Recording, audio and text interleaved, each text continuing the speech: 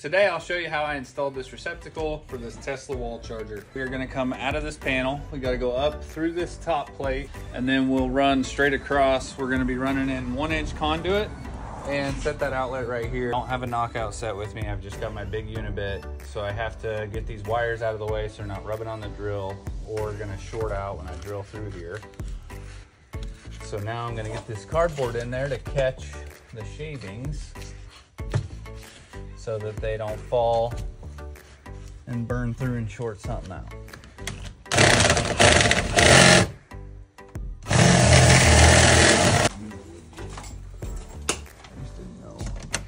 Oh yeah, you slid right in there.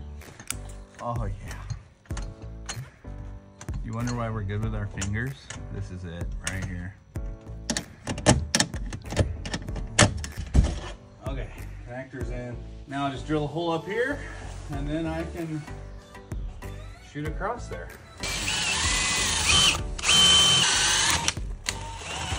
So I got the connector in, the hole drilled.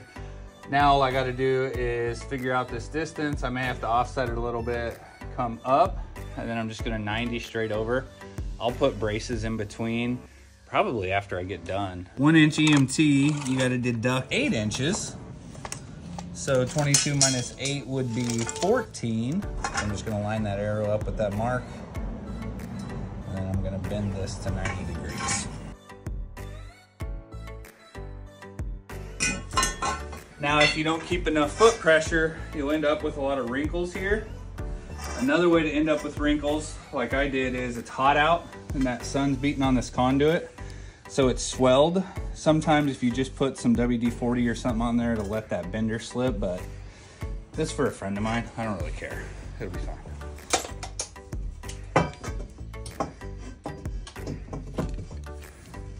You heard me say that deduction was 8 inches for the 90. What that means is the top of this conduit right here, where I measured to, is 22 inches from here to the top of this panel. This 90 takes up 8 inches, which is well above average size. I mean, distance.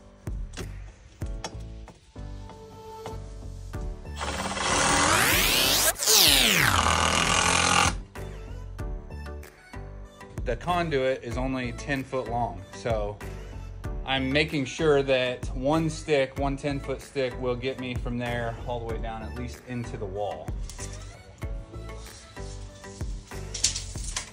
Okay, so I measured 2/104. Before you saw me take 8 inches off to deduct the 90. I'm gonna go to 104. I'm not deducting anything this time. And now, because I measured from that way, these benders, you saw me use the arrow before. Now I'm gonna use the star and bend it this way. The last time I used the arrow and bent it up the direction that I was measuring from. Now I'm going the opposite direction with the star on the mark.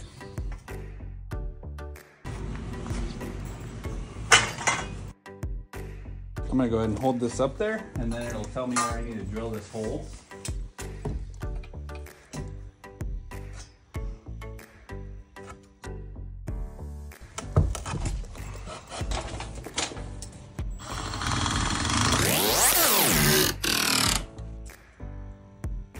I want my measurements to always match, so I'm just going to measure to the center of this outlet. They've got different depths depending on which box you're using. The box I'm using is 2 1/8 inch deep, so I'm going to bend it there and then that'll just go right up against the stud. I'll do that on both of them. If you're going to be putting drywall or any finish on this wall, I'll show you what you do then, but you want this box to be flush with the studs. So this box is 4 11/16. So instead of trying to hold it here and get a measurement, I know that I can just measure to the center. Half of 4 11/16 would be 2 11/32. So I can just deduct that off of this measurement right here. I'm not tightening any of these couplings or connectors up because I just kind of want to see how it all goes together here first.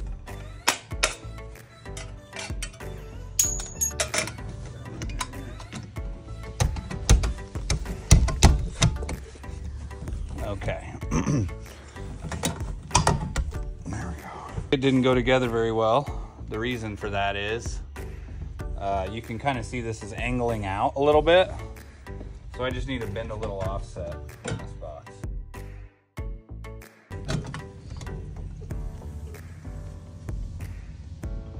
That's pretty good.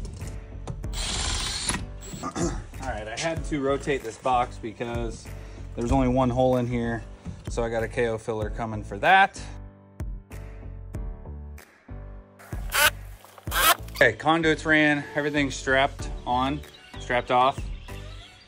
Now I can shove my fish tape in and then I'll pull the wire.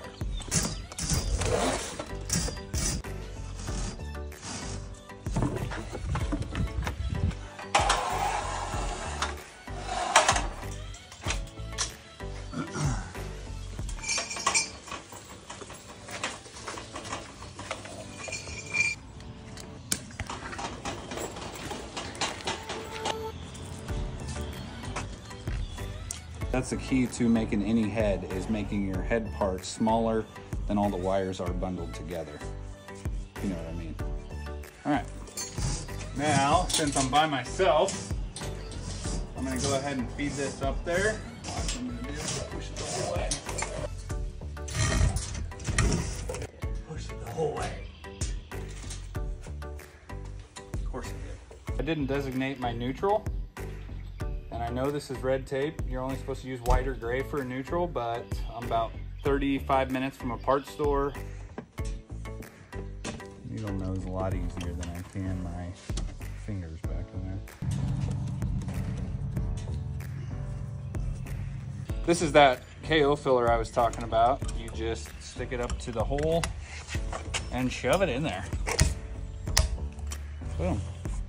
And if you want it to be a little tighter than that, you can just take a screwdriver and bend these out, and it stays in there good. I don't know about it. Damn it. Drop it down like 6 inches up top. Okay. Fuck you, dude. That's where you pander the homeowner. Derek likes the camera.